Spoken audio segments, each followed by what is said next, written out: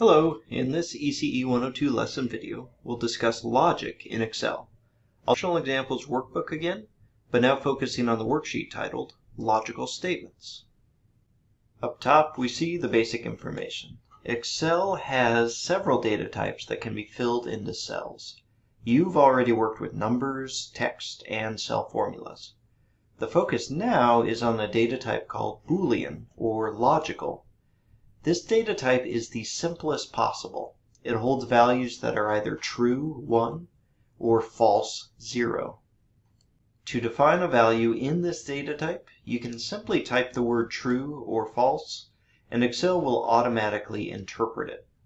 But more often, we generate a true or false value from some sort of a logic operator.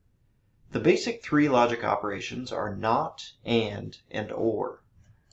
They work just as the language implies. Not simply reverses the logic of the value. For example, not true gives false. We can see that down here in the table. Cell D19 holds a cell formula.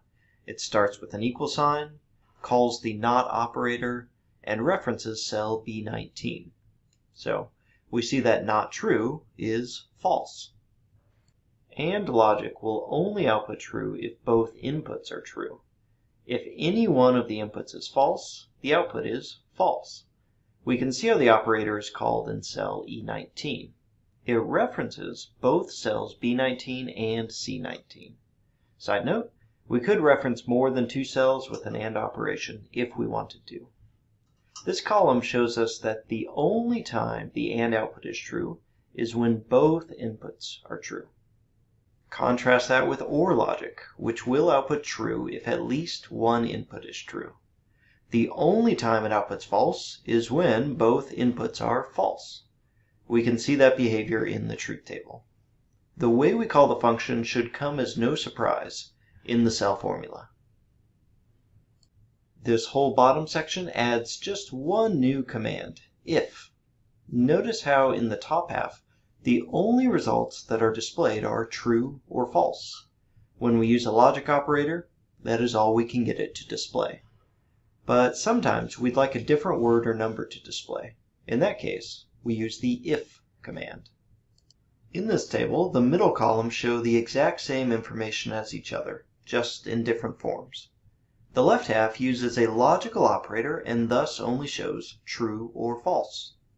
The right half uses the if function and thus shows custom words.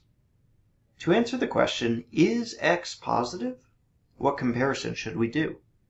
We should check if the cell holding the x value is greater than 0. You can see that written here in the cell formula. Now for the if command. The cell formula looks much lengthier, but the heart is still the same. We see the exact same comparison.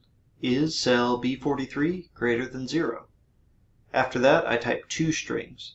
The first is the word that is displayed if the comparison is true.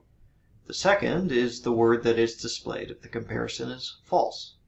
All of this is contained inside parentheses following the if command.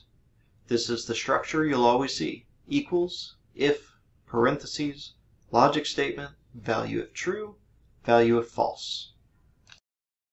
Now let's look at the rightmost columns. Here we ask the question, are both x and y positive? Because we want to know if all of the input conditions are true, then we should use the AND operator. This makes a lot of sense because I said AND when reading the question. So this is what the cell formula looks like. We compare each of the values to 0 and see if both are greater. What does this look like within an if command? Again, the logic is identical. Notice the exact same AND statement in the first field. After that come the words to write if true, and lastly if false. This is a relatively simple example, but it is a great introduction to nesting functions inside of other functions. This AND function gets evaluated first, and its result is then used to control the if function. Understanding these basic logic operations is foundational to using Excel effectively.